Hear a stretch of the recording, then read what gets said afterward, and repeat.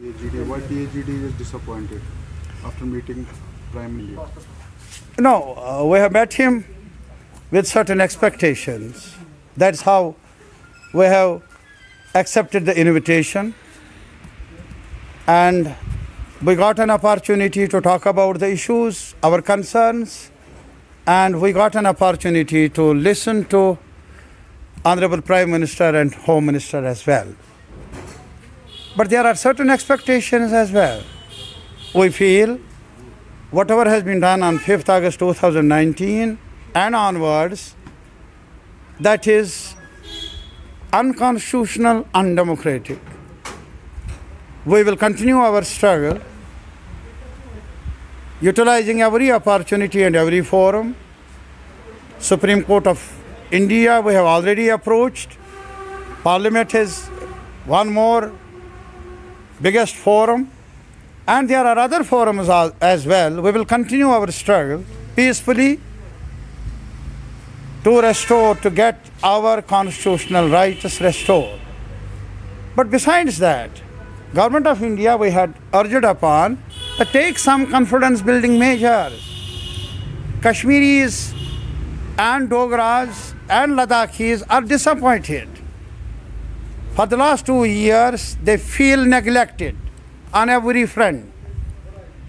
Take certain measures which are required for the citizens of this country and which are required to build up the trust which is not on the ground seen anywhere. And we demanded that the restrictions imposed are ये जो पकड़ दकड़ है इसको बंद किया जाना चाहिए. It should not look like a state of bureaucrats.